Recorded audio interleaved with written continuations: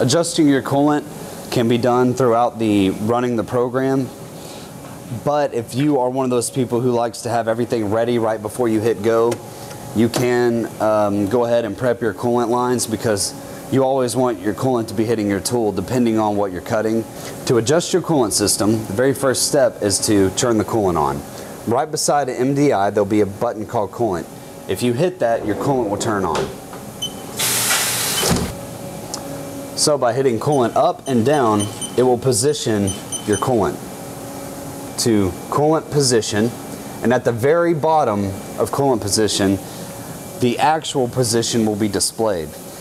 So as of right now, the coolant position is at 7. I'm just going to go ahead and adjust that. Let's say we wanted it a few clicks higher. I'm going to hit coolant up a few times, and now it says coolant position 5. Well, the tool that's in the spindle, which is number 1, is at 9.